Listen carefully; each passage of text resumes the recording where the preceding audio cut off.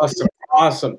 Well, I forgot to update my tags here for my opening slide to show what came before my current presentation. But the key point on this slide, talking about history, is that I've added a start date tag, and that's where all of our mapping in Open Historical Map begins. And let me get this in here. So, for those of you who aren't familiar, and I have a lot of gratitude to those of you who followed and cheered us on along the way, OSM is essentially or OHM is essentially OSM with a slider, time slider, and an empty database waiting for people to fill it in.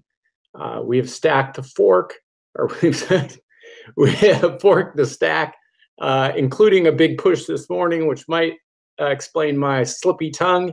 But that was a very exciting maneuver for those of you who have deployed software to do it before a big talk. It was usually ill-advised. But this is a grassroots team of people building it from within the grassroots movement that is OSM. And any work that we do is made possible because OHM uses the same tools as OSM, ID, JAWSM, you name it. So all the same tools, and very frequently people will come to us and say, hey, what about tool X? And with an easy change of an endpoint, they're off and running. Now, since this is Mapping USA, the question is, what's OHM doing about this? I thought I'd do a quick review of what most people might imagine in their mental models of history of the United States.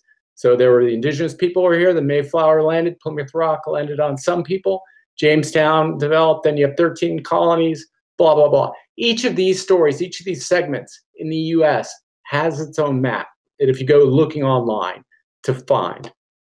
And you have to go from one thing to another and try and superimpose them mentally.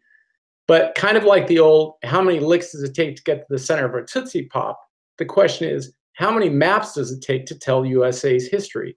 And what I'd like to propose is you could do a lot of it with just one and something like OHM.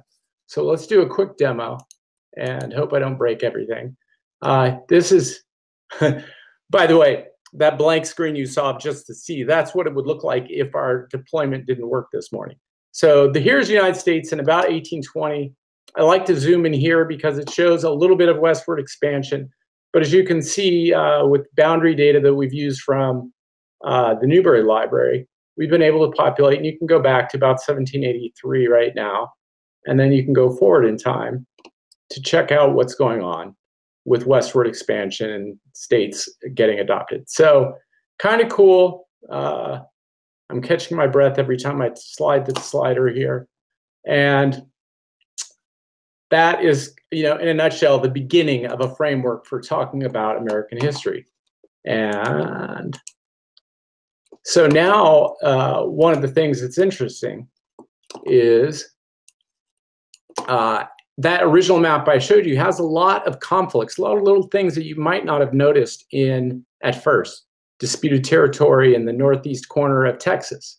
You've got border disputes with Canada in a couple of places. You even have some interstate boundaries. So let's go here.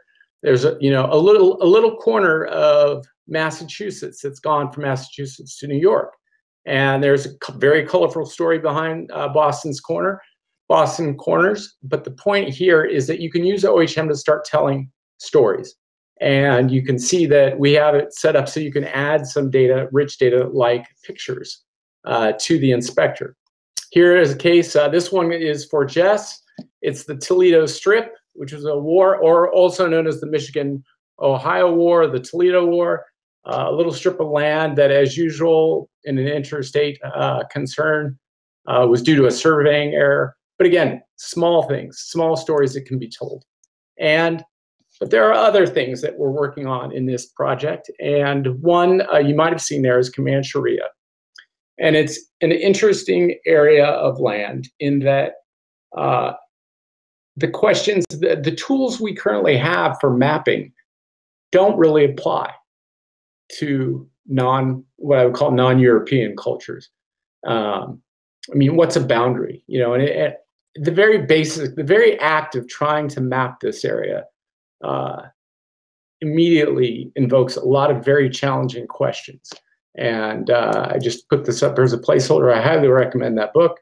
And that's a cool thing about OHM a little bit, is that you can take concepts from books or ideas and start to build out resources that other people can use and compare to the resources other people have created for other books, for example. This just highlights the difficulty of finding original sources and the importance of finding original sources. Here you have Command Sharia. In the middle, you have the source that I used from the University of North Texas. A lot of panhandle action here today on OSM. And then you have this resource on the right. It's from Wikimedia.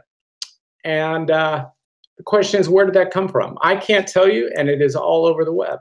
But who knows? Someone just drew a red line on an old map to make it look real. So those are the things you kind of explore.